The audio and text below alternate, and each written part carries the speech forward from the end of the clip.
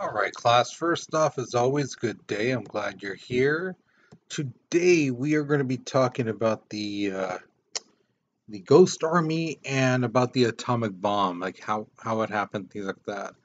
Um, Here's the bad thing with this lesson. Um, so apparently, what happened is, what I usually do is I teach this lesson, the Monday, Wednesday class, and then Tuesday, Thursday class, and then I record these lectures.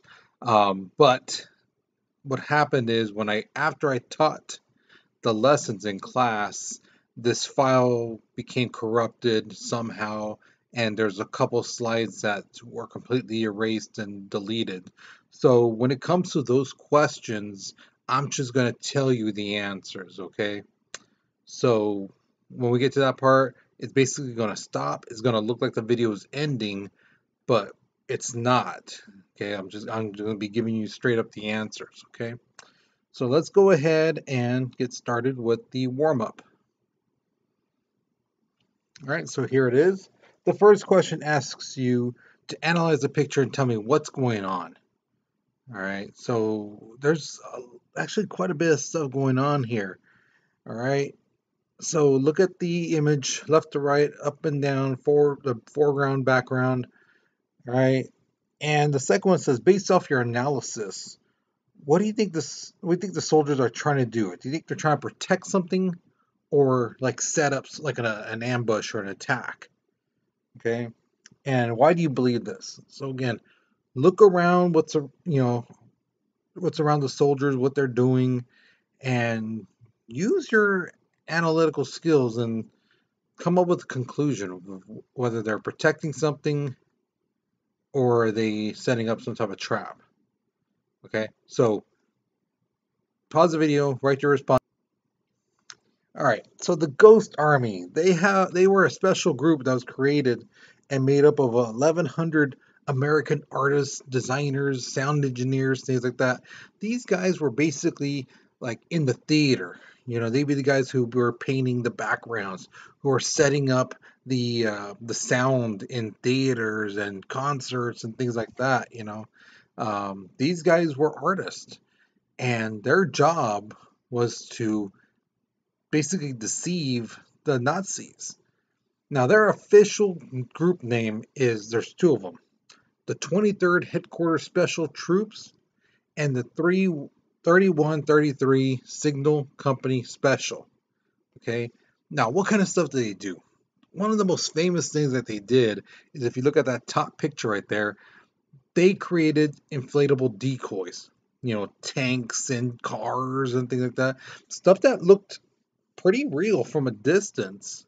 But if you get close up to it and you like actually touch it, you're like, wait, this is fake. It says you can see these four guys are lifting a tank. It's a balloon. You know, they would make fake radio calls, make it sound authentic, make it sound like, hey, this guy's in trouble, and hey, we need help at this location, this location. You know, we need help. We're out of gas, or we're taking enemy fire, and we need ammunition. We need this. So the Nazis would then hear the stuff and think, okay, well, hey, these Americans need help, or these guys, the Allies need help. Why don't we send troops over there to cut them off and capture them and things like that? In reality, no, these is all fake stuff. It's all fake stuff. And then they would set up loudspeakers, you know, speakers that had like tanks roaming, soldiers chit chatting, talking about whatever. So the Nazis would have scouts who would like look and see, oh my God, yeah, there's tanks at this town, or they'd go near a place and, oh yeah, we can hear soldiers talking about whatever. And when the time the Nazis got there, the Ghost Army had already deflated everything and were gone.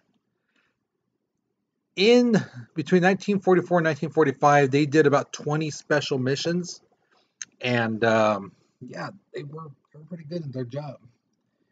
The average IQ of the people in this Ghost Army was about 119, which is not bad. It means they're pretty smart guys. Now, in total, the total number of battles they were in and things like that, how many missions they set up and achieved. There were only 3 who died and 30 who were wounded. Out of 1,100 people, 3 dead, and 30 wounded. That's not bad. That is not bad. And they are credited with saving anywhere from 15,000 to 30,000 soldiers in World War II. Now, like I told my classes, the Monday, Tuesday classes, that picture you see at the bottom, that is a setup. That is a picture from the Nazis they took of what they thought was the Allies setting up camp, refueling, repairing, when in fact those are all fake cars, fake tanks, and stuff like that. But by looking at it, you would not guess those are fake, and they are. All right, really quickly, we'll move this.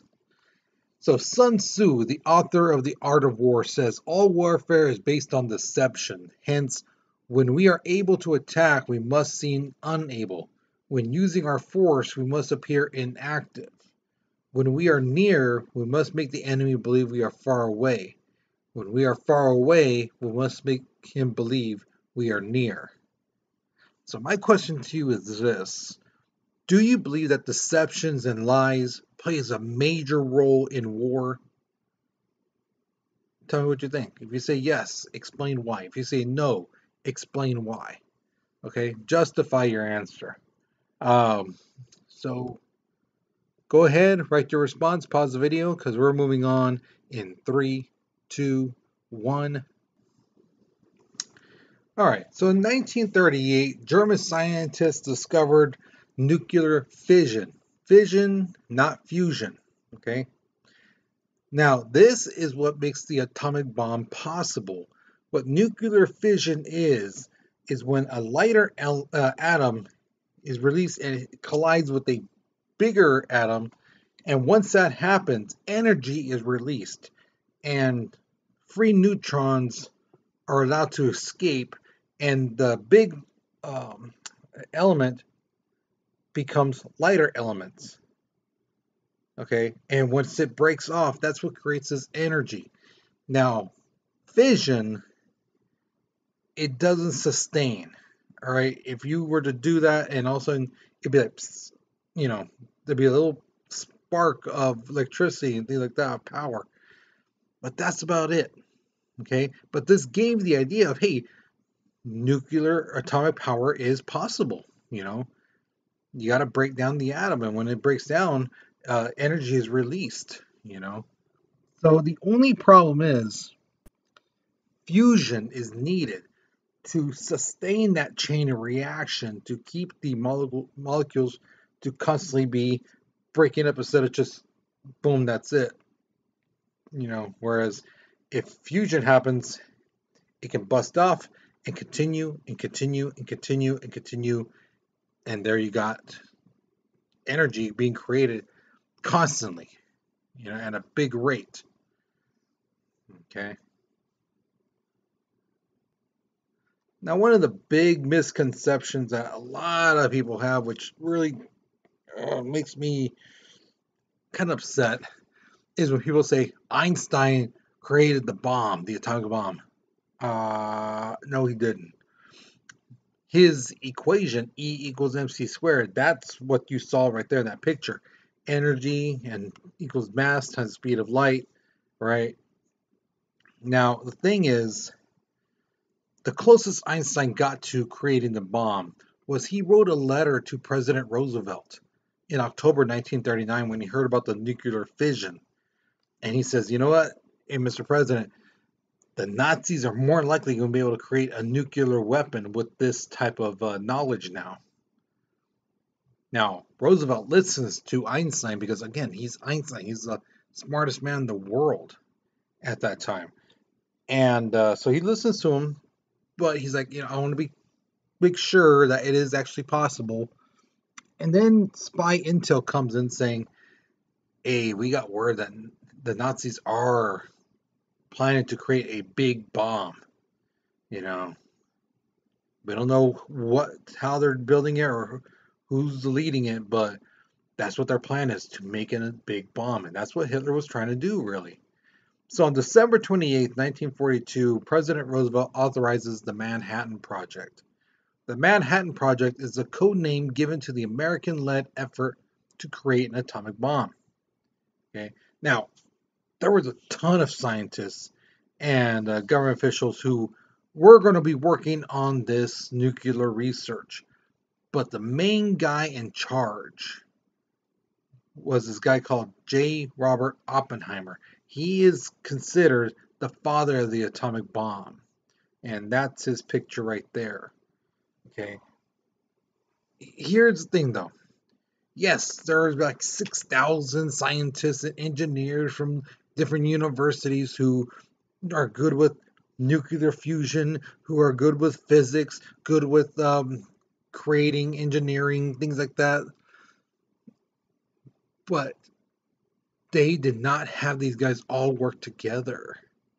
No, no, no, no. You're going to find out what they did to make sure that everything's kept hush hush. All right. So here's your first question, or second question, sorry. If Hitler had created the atomic bomb first, which country do you think he would have dropped the bomb on? So Britain is basically the cockroach that won't die. He's attacked them, bombed them. They just will not die. They just keep coming. Also, there's Russia. Now, Russia to Hitler is like the unstoppable army. No matter what he does, how he attacks them, they just keep coming. He can't win against them. Or do you think he would drop it on the U.S.? Now, the U.S. is basically that little thorn on the side of his butt. You know, they were winning the war. They were, took over in Europe. They were taking over in Africa, and then the United States joined in. We kicked them out of Africa. We kicked them out of Italy, and now we're making our way into Europe. So now we're basically the new pest. That little thorn on the side. So who do you think he would drop the bomb on? Britain, the cockroach that won't die, Russia, the country that he feels is unbeatable, or the U.S., who is just a new pain in the butt? Who do you think he would drop it on? And tell me why you think that country would be the one over the other ones. Okay, justify your reasoning. All right, so go ahead, write your response. Well, we're moving on in 3, 2, 1. So, scientists from Britain and Canada actually came to the U.S. to work on this project. Now, again, these guys were like the top guys in physics and things like that, engineering, but they had no idea what all the stuff was, what they were doing actually. They were just told, you need to work on this container, make sure it's this big and things like that. You work on fusion, see if it's possible. You guys are going to be working on this and that. And they didn't have them, again, in one location. They had them in 30 different locations around the country. All right. Each group is working on different things, and no two groups had contact with one another. They all worked independently, so nobody knew exactly what was happening except for a handful of people. And when I mean a handful, I literally mean a handful of people. Not even the Vice President of the United States knew about the atomic bomb. That's how close-knit they made this.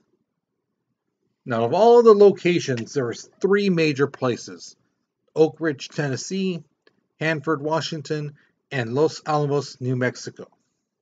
Okay. Now, there's a lot of stuff I've heard from students saying they heard this and that, la la la, about the atomic bomb. But one of them always makes me laugh because it's actually true. December 2nd, 1942, the world's first nuclear reactor was started at a squash tennis court, in the University of Chicago. They started working on it there. Now, as time went on, they were working on seeing if it'll start, if it'll self-sustain, and that's what happened. It did go critical, and the day that it happened, above these scientist guys, several, feet above them, there's a football game being played. There's people watching a football game above their head, and these people who are watching the game have no idea that there's scientists, underneath them in a little underground lab, and they are just now testing this nuclear reactor, and it's now critical. Now, what I mean by critical, it's this: that nuclear reaction reaches a point at which critical mass starts producing energy. So fusion kind of starts happening. So it's actually starting to create energy, starting to go, and that this is like the first time a nuclear reactor is actually working. Now, if they gave too much energy or pushed it too much, the thing could have easily exploded, and there goes everyone at that stadium. So yes, that story of did they build the bomb underneath the football stadium? Yes, that is true. It was the University of Chicago underneath the football field. Yes, they created the bomb there, part of the bomb. So here's question number 3. Do you think the government is still secretly working on things where we live, or we work, or where we go for entertainment, to the movies, the mall, things like that? If you've seen Stranger Things, um, like that kind of thing, they also energy place, and there's like deep underground, there's a like a facility that they do secret experiments on and things like that. Do you think that goes on? Tell me what you think. Right, write your response because we're moving on in 3, 2, 1. All right, so now we've come to the part where, like I told you at the very beginning, the slides are gone. They're completely destroyed and missing. So I'm just going to tell you guys what to write down for numbers 19 through 23. All right. So number 19 says, what was the key to causing a chain reaction?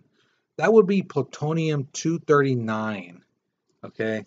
Plutonium-239 was a key thing to get the chain reaction to go. See, Hitler, he had his scientists trying to create the bomb, but these guys were looking at it from the opposite view. I told you that they had an atom and it hit another atom and it made lighter elements. So these guys figured, oh, the key is light elements. When you hit lighter elements, then it would cause energy. So they look at the lighter stuff on the periodic chart. When in fact they should have been looking at the opposite end. They should have been looking at heavier elements, such as plutonium. Plutonium is a heavy element compared to like chlorine and helium and hydrogen and things like that. So that's what helped the chain reaction. That was a key thing for the chain reaction. Plutonium-239. All right. Now, number 20 says, what were the 2 theories of dropping the bomb? All right. I love this question. Okay, so remember, it's right here. So there's the question. Okay. It's on the back page, so don't forget to write on there. So what were the 2 theories on dropping the atomic bomb? Number 1 was that the chain reaction wouldn't stop. They feared that the chain reaction would just continue and continue and continue to the point where it would engulf the Earth. Okay, I'll give me 1 second. There we go. So that the chain reaction would just go through the whole world. That it would not die out. It would just continue. So instead of like when you roll a ball down a hill, yeah, it'll catch up speed, and at the very end, when it hits the bottom, it'll just like come to a stop, right? Some scientists thought that maybe it's going to be like a snowball, you know, and as it goes on, it gets bigger and bigger and bigger and bigger as it goes down the mountain, and by the time it reaches flat area, it's just so big, the momentum is just going to keep going and going, you know. So that was a theory. That was one of them. The second one was that the bomb was going to be so big, the explosion was going to be so huge, and the fire was going to be so hot that when it blew up and it reached into the atmosphere, that it was going to catch the atmosphere on fire, basically blow a hole right through the magnetic waves that protect our Earth from UV light and solar flares and things like that.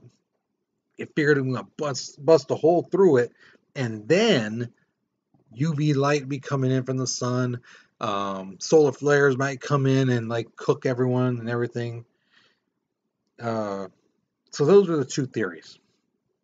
So with that in mind, now remember, the only people who heard about these theories, excuse me, were the people who actually knew everything, which again was a handful of people. And they decided, let's test the bomb anyway. So that's what they did. So when was it? If I remember right, it was, give me 1 second. It was July 16th, but let me double check. Yeah, it was July 16th, 1945. Where? At the Trinity site, um, south of Los Alamos. Okay. And what time? It was at 6 o'clock. 6 o'clock, 6:30. Either one you put down. That's when they tested um, the plutonium bomb. So they had two bombs, basically uranium, which they figured, oh, that's going to explode. But the other one, plutonium, they didn't know if it was going to explode. They didn't know if it was going to be a dud. So they tested it out, and it blew up. Now, number 22 says, in your own words, what did Oppenheimer say about the bomb? Now, Oppenheimer said that there were some people who, cried. There were some people who cheered. You know, there were some people who were just like in awe. You know, he said that he quoted um, uh, I believe it was a Hindu scribe saying, "I have become death, the destroyer of worlds." He realized like this is destructive. And he is the guy who was in charge of it. Okay. The last one says, how much did the number 23 says, how much did the bomb cost in modern money? $2.2 billion. Okay, that's how much it costs to make the atomic bombs. In modern day money, $2.2 billion. Billions with a B. All right. So once you have those all written down, you're done with this lesson. Hopefully you learned something new. Hopefully you enjoyed it. All right. Again, I do apologize for the tardiness of this video, but hey, life happens. So I'll see you guys later. You take care. You be safe. And I'll see you guys in class. Okay.